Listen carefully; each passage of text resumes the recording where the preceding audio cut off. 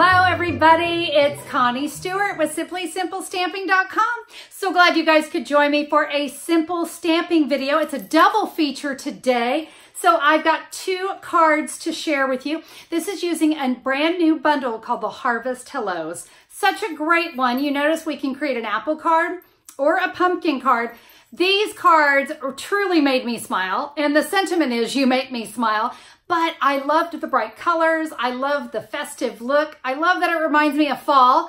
And they were very easy to create. And it's all about simple here at Simply Simple Stamping. So I say we get started with today's double feature. All right, here we go. Let's go ahead and go over the cardstock you need to create the card.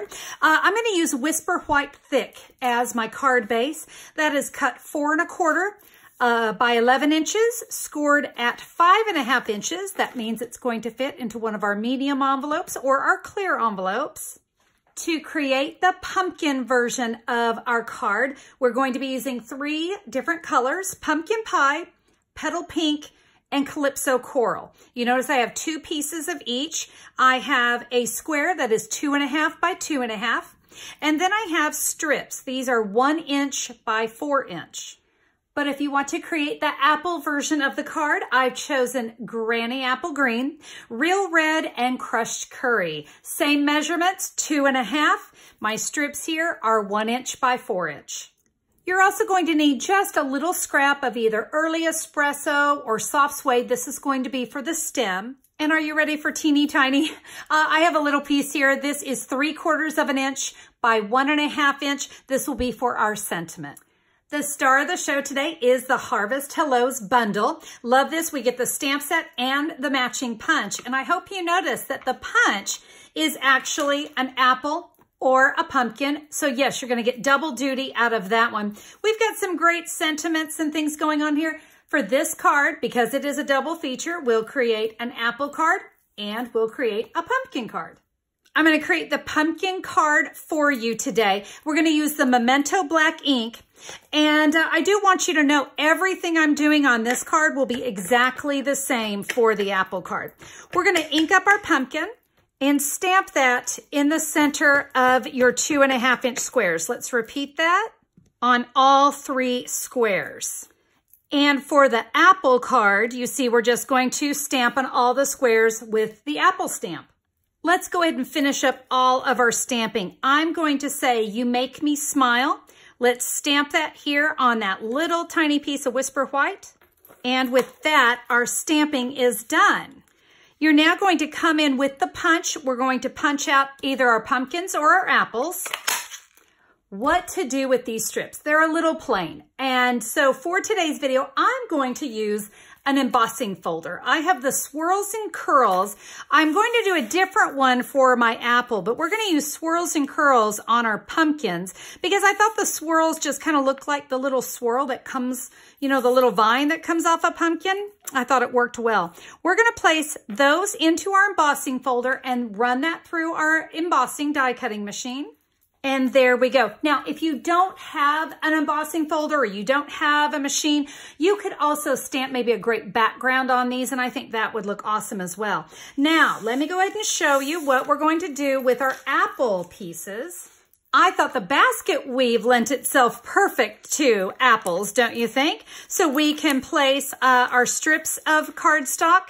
Make sure these are nice and straight because that basket weave has a direction. We can run that through our die cutting and embossing machine. To create the stems, you can see I've got a little stem right here. I'm going to take that little scrap of early espresso, and you can see I've punched out one. I can slide it down, punch it again, and one more.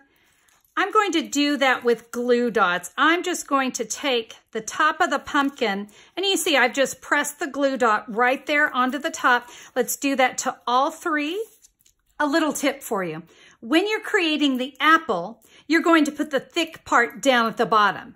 You're going to flip it around and put the thick part up at the top when it comes to your pumpkin. So, because a pumpkin stem is thicker up at the top. So you can see that glue dot's just going to hold that on there.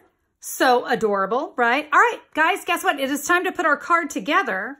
I prefer to lay it out before I put it together, so I kind of have an idea of what colors I want to go there. I think I'm good with that. So we're going to start to adhere. I want to start with the middle strip. I've put snail adhesive down the back, and I'm going to start by adhering this to the middle of my cardstock. Now, a tip, and you guys have heard me share this tip before, don't press anything down until we get them all down, adhered down and we know that we're happy with it. So let's add our remaining 2. And the reason I don't like to really press things down, because it gives me the ability to kind of move things around, make sure I'm good and straight, I'm centered. You know what? I think I'm good with that. We'll give that a back rub. Now we can add our pumpkins, and I'm going to do that with just snail on the back. I'm not going to put snail adhesive on the pumpkin pie version because I'm going to do that a little bit differently. So I've got snail on the back of these 2 pumpkins. We'll adhere those. This one, we're going to do Stampin' Dimensionals.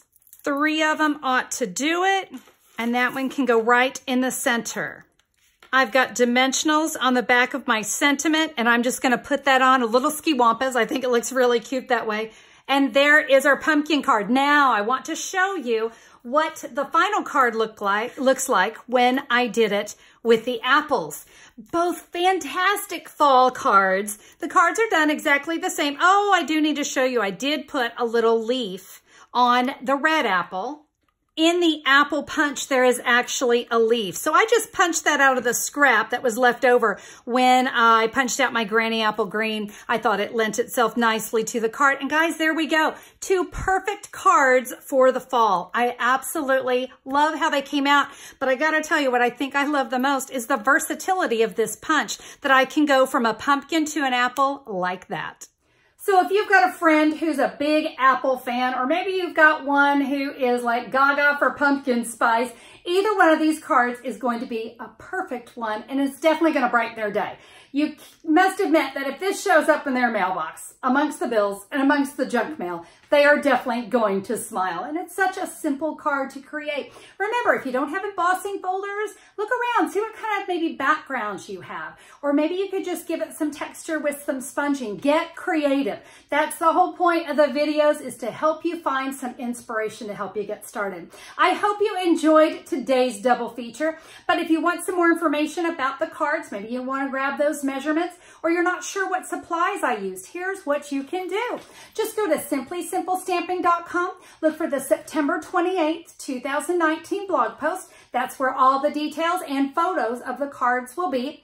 And if you need to order any of the supplies, maybe you're ready to add that Harvest Hellos to your next order, click a pic. That is all you need to do. Just click the picture of the item that you're looking for. It's going to take you right to my online store, and you can begin your order right there. Guys, I'd be so thrilled to be your Stampin' Up! Demonstrator, so thank you for choosing me.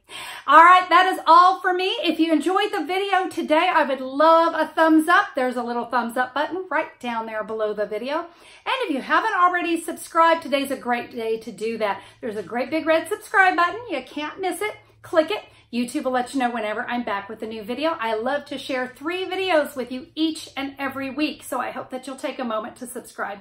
All right, my friends, that's all for me. I sure do appreciate you. Have a wonderful day. We'll see you next time. Bye-bye.